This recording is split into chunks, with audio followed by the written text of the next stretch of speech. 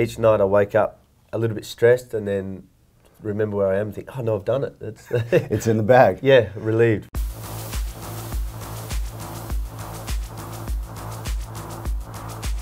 What's up? Welcome back to Dose. Today we are hanging out with the man of the hour, Josh Sheehan. Just created the first triple backflip on a motorbike. What is up, homie? Thank you. Great to be here. Yeah, pretty stoked still. The first time that you said to yourself, I'm going to pull this trick off, like how long ago was that? How much work had to go into this? Well, it was late 2013 when I first came to Travis's house, and at that point it wasn't, I'm going to do this. It was more an experimentation to see if it was possible and to see how well we'd go. And at that point it was like this giant ramp facing into this airbag, and it was rock, paper, scissors for who went first. And unfortunately I lost.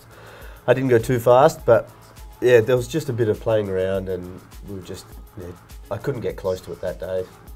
We had to come back later on with some new ramp designs, and we came back and had about 8 different ramp changes and realised we'd got a setup that was possible then to do a triple off. So after that it got real, and had to come back a few more times before the end of the year to master it and to try and get it down pat. Crazy. What percentage of it would you say is the ramp, and what percentage is it you doing what you do? I mean, I have to do double flips quite often, and I guess I'm the only one at the moment that's doing the double flip still, so that's helping a lot with, I kind of need to be strong and in decent shape to pull the double flip around and to even land it. At the same time, it took a long time to get this ramp right, so to me it feels like it's mostly the ramp, but then I guess there's no one else that was able to get the triple around, so maybe it is partly my body as well. When you first get airborne, on this particular trick, at that moment, are you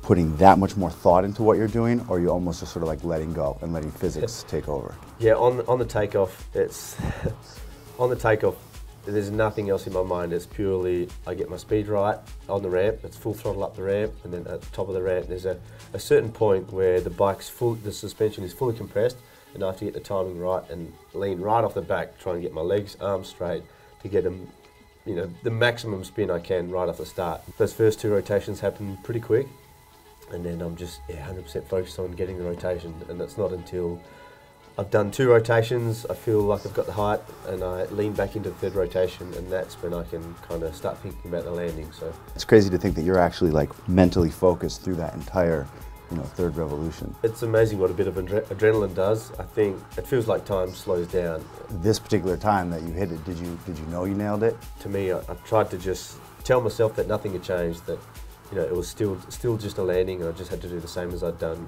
each day before that. So of course it plays in your mind, and it's scary and daunting, but you just kind of have to try and block it out and think, you've done it before, you can do it again. Do you think these are going to get easy for you now?